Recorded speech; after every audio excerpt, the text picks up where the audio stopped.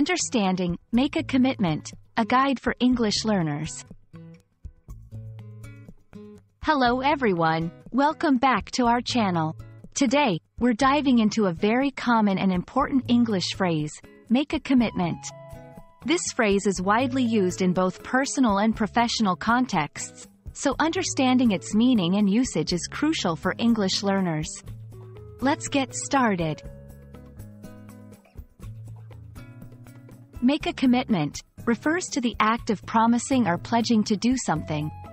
It's about taking on a responsibility and showing a firm intention to follow through on it. This phrase can be used in various situations, from personal relationships to professional projects. It implies a sense of dedication and obligation. To better understand the phrase, let's look at some examples. Personal commitment. I've made a commitment to exercise every day. Professional commitment. Our team has made a commitment to complete the project by the end of the month. Social commitment. She made a commitment to volunteer at the local shelter every weekend. These examples show how the phrase can be adapted to different scenarios.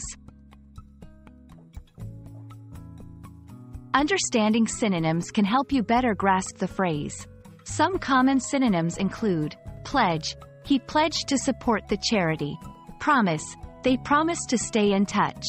Vow. She vowed to complete her education. Each synonym has a slightly different nuance but shares the core idea of a serious promise or obligation. Commitment is a key concept in language learning.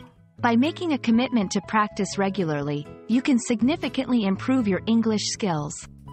It's not just about learning new phrases. It's about dedicating yourself to continuous improvement. Understanding the phrase, make a commitment, can help you express your intentions and understand others' promises more clearly. We hope this video has been informative and helpful in your journey to mastering English. Keep practicing, and remember, your commitment to learning is the key to success. See you in the next video.